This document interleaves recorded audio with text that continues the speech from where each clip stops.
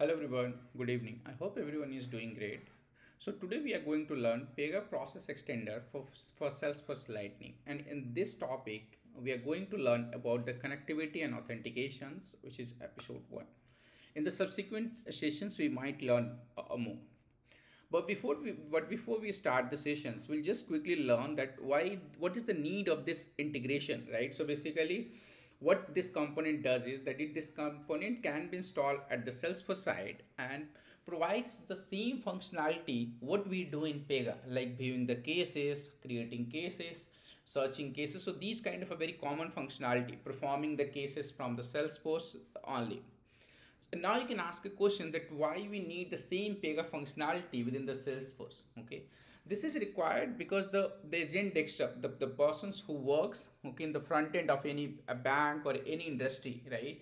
They don't need to navigate to multiple system, like that for wherever the approval process is required. Okay, for that kind of a things Pega is used. Okay, so now if Pega is used for that approval system, okay, and for the same client, okay, if the client is calling for something, okay, so the agent desktop doesn't have to navigate to different systems. He can take actions from the Salesforce only. Like let's say you are inquiring about your pending request, so instead of navigating back to the Pega systems, he can see your informations within the Salesforce only. Let's say like if I talk in the Pega terms, okay, my assignment is displaying within the Salesforce only, and he can provide the informations. If you want to create a case also, like basically you want to raise address change request or money transfer request, he or she can do it from the Salesforce only. So basically develop once, okay, in Pega and use it, okay, or embed it within the Salesforce, okay, and it can be actions can be taken from the Salesforce only. For that purpose, this component has been used. Now let's come back to the core topic, that how this works. Okay, so if you see in this diagram, what happens is that Pega provides a lightning web component package. Okay, and the package will be installed in the Salesforce site, Salesforce organization. Now what happens is that most of the code which gets executed right from the browser, so you can see here the Pega process extender running inside the Salesforce browser. Okay, uh, so let's say you want to display your my cases, okay, or the my assignment. So most of the code, okay, will be there, okay, in the JavaScript, which will run in the browser. Now how it will interact in this, like interact with the Pega system, right? Because when you're trying to see your my cases, right, how it will fetch the cases, how the authentications will happen from both the system, so that we are going to learn. So what happens is but before like let's take a step back and see that when we download this package, right, how the package looks like. So if you go here, you can search in the Google, okay, Pega and Salesforce extender, and here you can get a download button, or you can download it. And now as I was talking, these are the core feature these components provides. Like my assignments means we can see the my assignments, okay, what we see in Pega exactly in the Salesforce for that user. Let's say you are logging with user A or the John Doe. If you're logging with John Doe in Pega, you can see 5 assignment, then same assignment you can see in the Salesforce also. Then related case is nothing, based on whatever you want to fetch the cases. Like basically you can call a database with some parameter. Then create case from record, we learn in the subsequent session. Then get next work, we all know, and then search cases. So these are the core feature which Pega provides, and that can be done from the Salesforce only. You don't have to come each time within the Pega if you integrate these two systems. When you download this, right, what Pega provides is Pega provides a package, and that package looks like this. Okay, once you download and unzip it, it will look like this.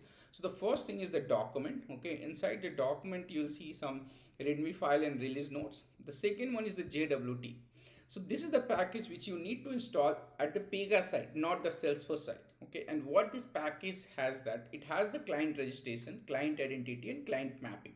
I'll show you. So once you install this one in the Pega side, it will look something like this. So you'll get the with the name Pega LWC, and this is like client registration inside that. And this authentication mechanism use the grant type called JWT bearer. Okay, so you can see that JWT bearer has been selected, and then we have added Pega LWC as an entity mapping, and then again the token processing profile Pega LWC. Okay, so this one you need to install at the Pega side. Another important things which we use in the Pega side is the trust store. So you need to upload the trust certificate in the Pega side, which will be generated by the Salesforce system. Okay, then these two systems can handshake and provide the connectivity, or the connectivity will be successful. So this is the another thing which you need to provide.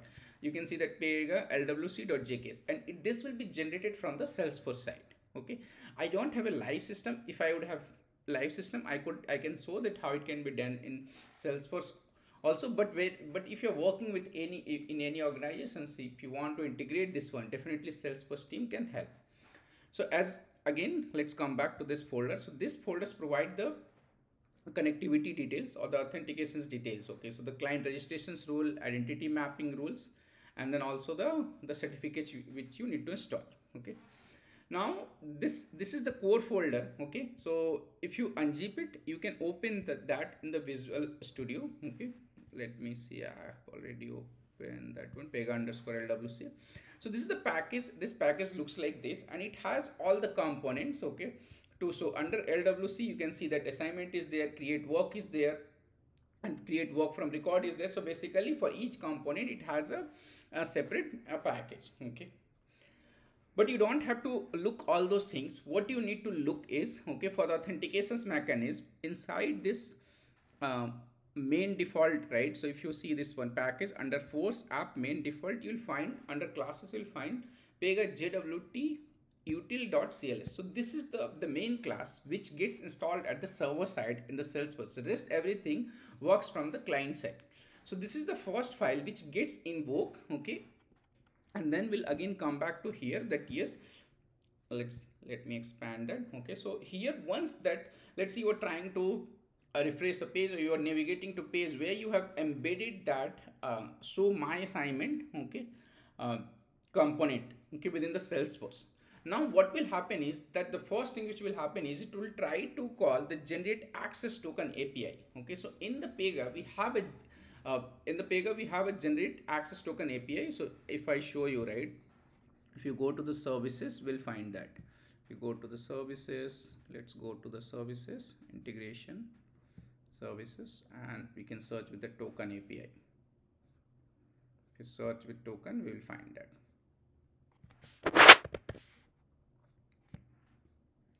So you can see that we have the token API or 2.0 token API. So the moment, like from the a browser, right, you try to invoke anything, okay, the first thing which will happen is it will try to call generate access token. Okay, and from where it gets invoked from this util class. So this is the util class. Okay, now the question is this API, what this API takes as a parameter. Okay, so that I have defined here. If I go to the next slide, so this API, the first API which I'm talking is that, okay, the Pega token API, it takes the authorizations none. It doesn't need any authorizations. But if you're working for any client, right, and where you are using a gateway layer, maybe you need to use the gateway and gateway layer authorizations. But here for this API, the authorizations will be none if you're using the Pega out of the box. What other parameter? The other parameter is client ID, secret code, grant type. Okay, so here the client ID will be again, you'll get this value from your this one Pega LWC client registration. So you'll get the client ID, client secret. You need to download it once you install this one, and then JWT bearer, you can see. So this is the value you need to pass, URN and then colon IETF. This is the whole value you need to pass. So this is the kind of a default value for JWT bearer grant type.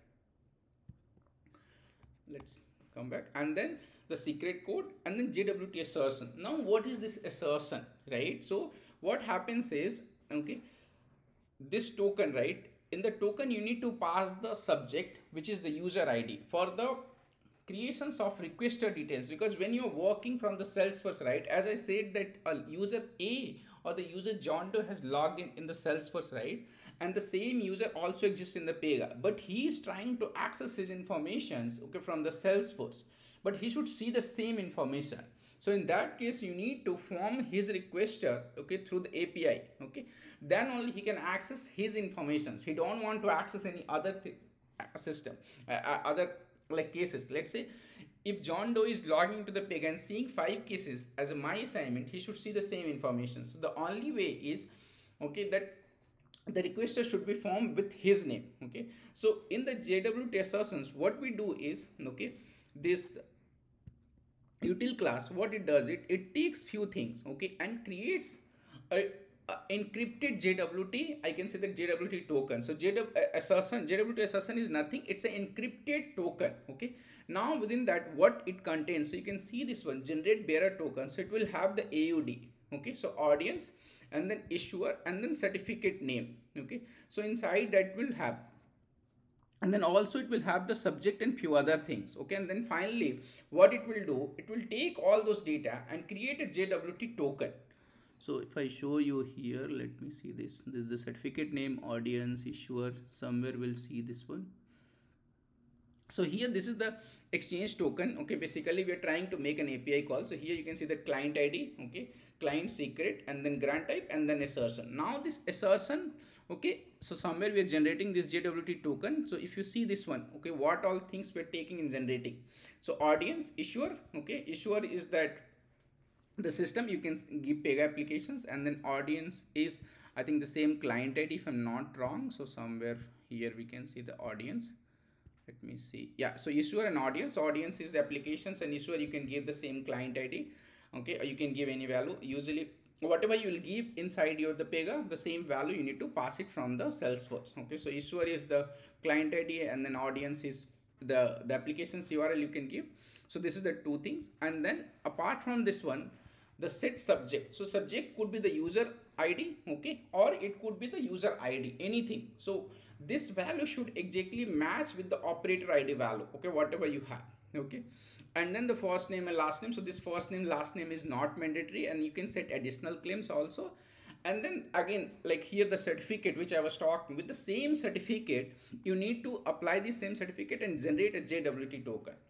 Now when you encrypt this one with the certificate, you need the trust store at the Pega side to decrypt this token. Okay, and using this subject, okay, you'll form the user context, okay, for the subsequent API call. Like after this one, like after this token API, you'll maybe calling the DX API to pull the my assignment. Okay, so now when you make a call, so again let's come back to our this one. Okay, so client ID, secret code, grant type, and assertion. So again, like let me explain assertion again. So assertion is nothing but it's a JWT encrypted token with the certificate which is kind of created within the Salesforce, and then the details what we will have inside the JWT is the subject, issuer, audience, and additional claims whatever you want to put inside.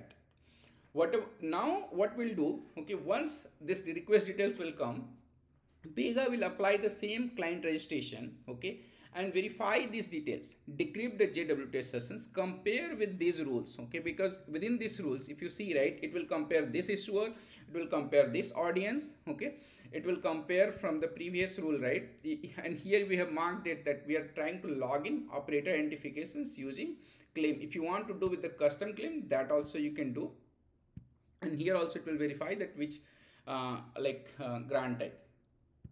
Now here you can see that we have used the trust store for the security. Using this trust store, it will decrypt the token and it will log in with the same the subject, okay, subject or the user ID. And after that, okay, once it is successful means it like we got the request, okay, we decrypted the token, we identified the user details, okay, using the subjects, then it will generate another token from the Pega side, okay, and then it will return it back to the Salesforce system. So let's go back to our this screen. So the generate access token, okay, then here you can see the generate bearer token apex code, okay. So this is what I was talking about, the JWT util class, okay. Once it will try to access from the browser, it will try to get the token, okay, to generate the token, it will go to the apex class, okay. So JWT, that CLS I was talking, that we say in this in the Salesforce side we call apex code or apex class. Now apex class will make exchange bearer token code, okay, which I showed you, okay, with the parameters which I was showing, client ID, secret code, grant type, and then JWT bearer as a grant type. Then what will happen, it will go to the Pega. You can see that Pega server is there. Using public keys to validate the signature, Pega will validate that, decrypt the informations, check the user ID if that user is there or not. Okay, so if the John Doe is trying to access the Salesforce system, okay, the John Doe operator ID should be there in the Pega, okay, either with the email or whatever you are setting in the subject as a claim. Now what it will happen, then finally it will generate an access token. Okay, what you can see that 4, okay, the 4 is basically the return or the response of the token API. So the token API will respond with the JWT token, along JWT token, which will have the informations about the user, it will have the informations about the operator access group and everything. Now you have the token. Now you want to make actual call, okay, actual call for the data. Let's say you want to call for the call for that my assignment list, right? So basically that's the DX API. Okay, so in the DX API in the package, you need to select OAuth 2.0 and then as authorizations.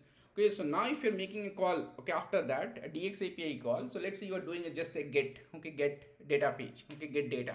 So in that get data page, you need to pass the data page name. If you have any parameter, you need to pass. Okay, basically for the my assignments, Pega will call d underscore my work list or work basket, and then for the authorization, okay, now you need to pass the response. Okay, the response, this is the fourth one. Okay, the fourth point, whatever the response you have got it. So you can see that here in the sixth, in the fifth, fourth, we got the access token, we return it to browser. Okay, so first we got to the server, then now server responded to the browser, that now here it is the access code. Now you can make actual API call to display assignments or create case. Okay, so in the sixth, you can see that when we are making an API call, we are passing that access token as authorizations, and in the seventh, we are responding with the data, and that data will be displayed. So this is how the whole authentications process works. So basically it works on the OAuth 2.0, okay, where it first calls a Pega token API. Once we get the token API response as a JWT token, the same JWT token can be used for this, will be used in the subsequent APIs to call the DX API, and in the DX API package, we have to select OAuth 2.0 in the package, and then it will work. So this is it for this sessions. Okay, watch this video. Okay, try to understand if you are implementing in your application. Okay, and if you need any help, you can reach out to me. I can definitely help you with this. And if you need further sessions, okay, that also I can help. So that's it for this sessions. Thank you very much. Have a good day. Bye.